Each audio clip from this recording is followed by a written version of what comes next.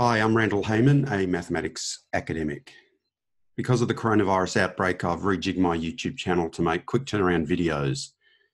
If your students or your children or your grandchildren or you yourself are having trouble with any mathematics, comment below or send me an email and I'll try and help you out with the video. Okay, I'm continuing to get some questions about abstract algebra. And someone's asked me to discuss this. Any integral domain can be embedded in a quotient field.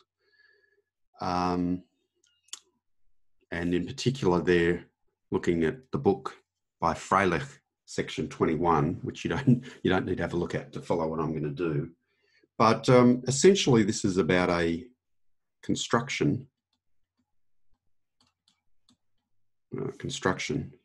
So how do we go showing that we can basically always construct a quotient field from an integral domain?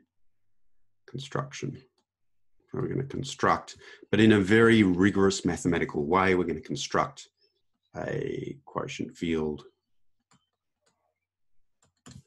from an integral domain.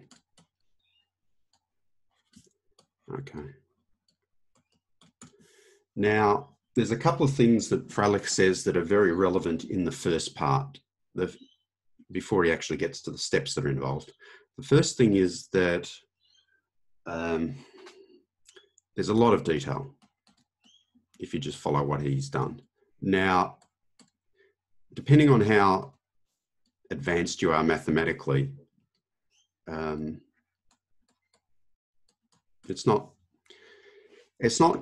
necessarily a good idea to get too buried in all the detail. Why is that? Well, if you're not very experienced, it'll be too much. And if you are very experienced, well, it's sort of, the big picture is obvious in a lot of these things, and you don't really need to get involved in the minute detail of, what's the difference between this and this, and stuff like that, the really nitty gritty.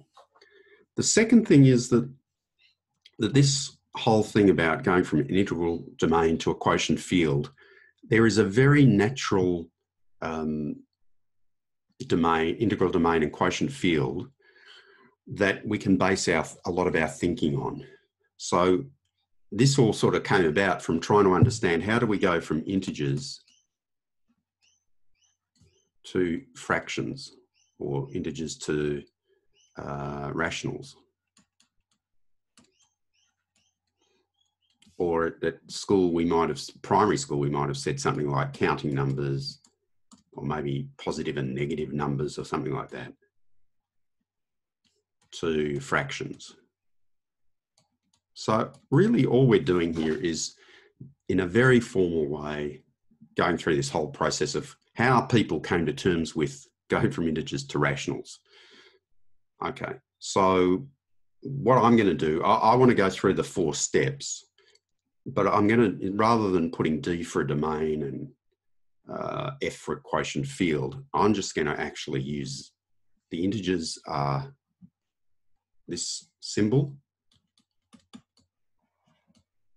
and this will be the rationals, which is the standard notation, and that's the way I'm going to talk. So I'm going to talk in terms of integers and fractions, but everything I say is relevant in terms of going from any sort of integral domain and embedding it in the appropriate quotient field. Okay, so let's, this video is just going to be a bit of an overview. So the first thing that we need to do is, so we know the integers, and we're going to now go back in history and we're designing this idea of fractions. And so the first thing we want to do is define what fractions are.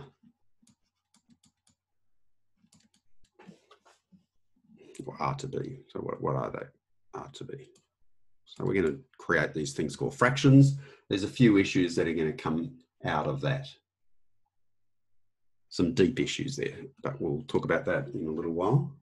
The next thing is, remember, for any of these things, whether they're integral domains or fields, we need to, it's not just the set that's involved. This is the set we're talking about, but we've also got to think about the two binary operations. So we better define the two binary operations that we need.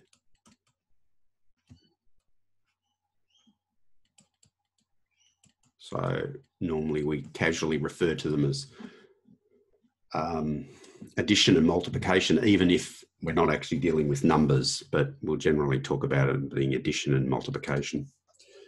So then the next thing, having defined this, what we think is a field, we've done the set, we've done the two binary operations, we now have to satisfy ourselves that all the field axioms or rules apply to the fractions. We're claiming that these fractions are a field, in fact a quotient field, so they better satisfy all the axioms or rules. So this one, just to go back to 2, define the two binary operations for fractions I'm talking about here. Okay. And then the fourth thing that we need, well, we do, which is show that the integers can be viewed, oh sorry, actually it's the fractions. The fractions can be viewed as including